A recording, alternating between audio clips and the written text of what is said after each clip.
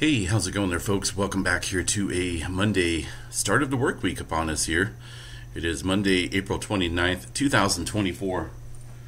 About 9:07 a.m. California time, 10:07 a.m. here Mountain Time in the beautiful state of Colorado. Absolutely beautiful out here today. Blue clear skies. Starting to warm up out here in eastern Colorado. All right, latest activity here on the globe shows some further movement into hopefully Oklahoma's not out here, Hawaii. Quite a bit of movement stirring up out here in the Pacific around Kilauea Volcano. Now check out all this activity ramping up. Make sure we got the most recent updated map. Still seeing quite a bit of swarming up here across the southern and just the extreme eastern, eastern rift zone here of Kilauea Volcano, with about close to 100 earthquakes here in the last 24 hours. Now these are not big earthquakes, but these are signs here of some things happening below the surface in terms of magma accumulation and magma migration and movement. Goodness, so almost 100 earthquakes. It does follow that trail off here to the southeast rift zone, or towards the the southeast and the east rift zone over here. So let's check out the latest information here from the site real quick, see what's going on. This is from the usgs.gov site. They are doing daily updates. It looks like it's a little early.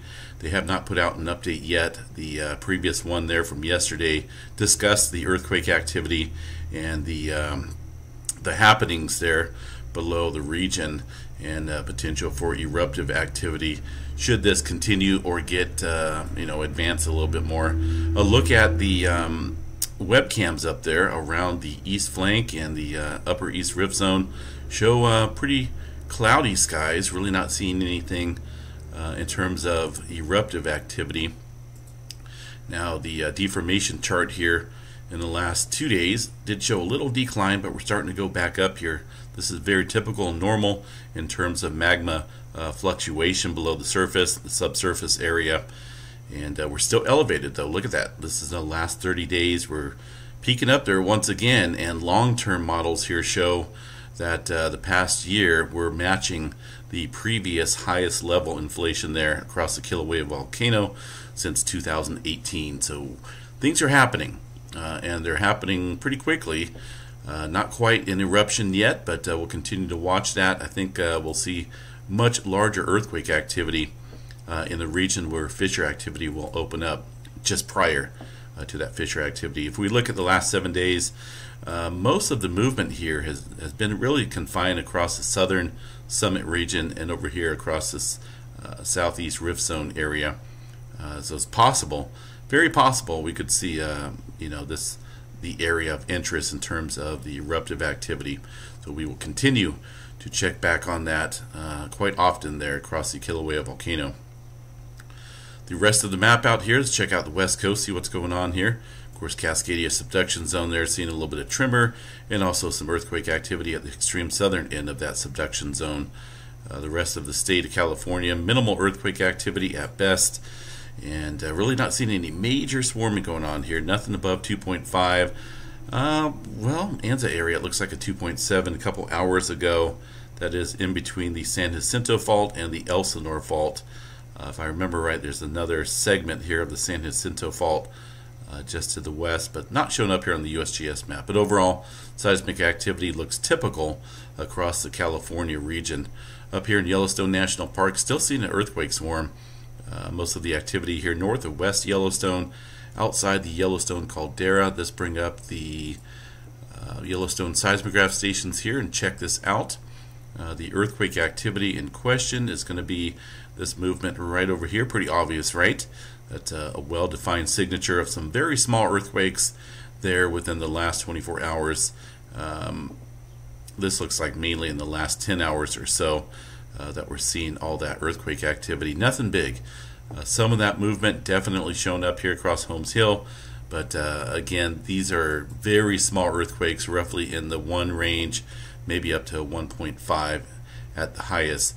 USGS only showing about 5 earthquakes, but if you look at some of these spikes here, you can count 5 or more just in this little area. And within the past few hours, probably 5 times 7 maybe.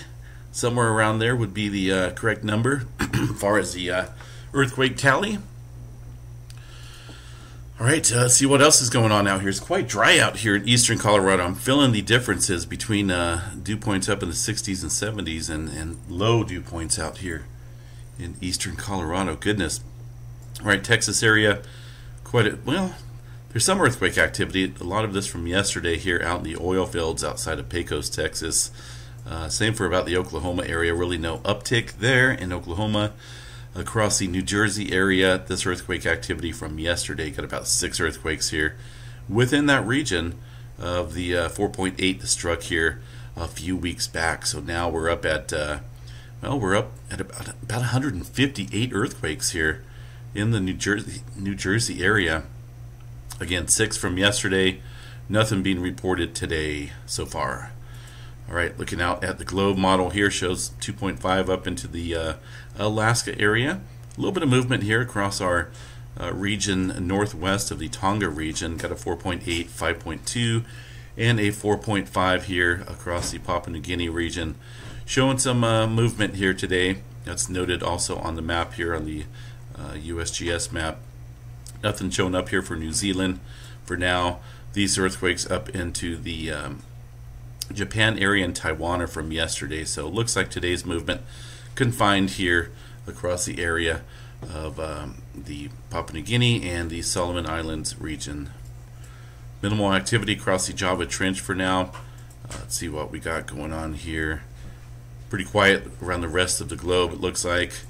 As far as the space weather activity, solarham.com is the site to check out the space weather activity. It looks like things are mellowing out. We did see some M-flare activity last night. That was from a sunspot that is currently facing Earth. And see if I can get this to kick up. Not for sure. There we go. It's going to be this area right here. We had an M3.7, it looks like. A couple other C-flares since then. But that M-flare coming off of 30, I believe it's 3654 right here. Which is somewhat magnetically complex, still harbors some potential for some flaring, but in all honesty, that's about the only region here on the visible disk that is worthy of any further watching. Overall threat right now, 99% chance for C-flare, M-flare at 35, X-flare around 5% chance or so. And aside from that, really no major auroras in the forecast. Things looking pretty quiet in terms of that activity. Storm Prediction Center out here today does show a little bit of thunderstorm activity down across portions of the south, mainly into Texas and the Louisiana area. That's a marginal risk for some severe weather. It looks like mainly wind down there across that area. The rest of these regions are just general thunderstorm activity. Tomorrow and the next day brings back the severe weather threat a little bit higher up into the area around the northern plains, upper Midwest area. Hail, tornado threat returns to that region as well, and that looks to be quite active there as we head towards the end of the week. We'll cover that a little bit later as we get closer to that time frame. All right, let's check out yesterday's storm reports here. Now I know we've seen a few tornadoes out there as well. Got about 2 reported there in the area of Oklahoma and Arkansas area. I think we had a couple more out here. These are just confirmed reports, but not quite as active yesterday as it was on the 27th there. Goodness, had quite the tornado outbreak out here a couple days ago. But that's good, good to keep those tornado counts down. Again, these are just the confirmed ones. I'm sure there may have been a few more. All right, let's see what else we got out here, folks, in terms of anything major going on. I think that's about it. Again, I'm out here in eastern Colorado for right now. Gonna look around a little bit and then probably head home. So I will be home shortly on the live stream there at home. I think I still have it up and running as far as the live stream goes. Looks like it's up and running. So I hope everyone has a good day. Please stay safe out there, and we'll continue to watch the activity there across the Kilauea Volcano.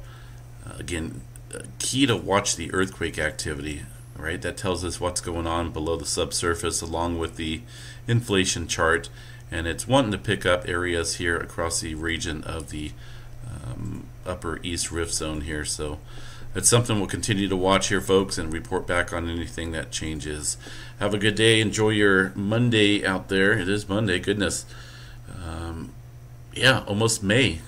We'll catch you guys back out here sometime later today, folks. Take care. Stay safe out there.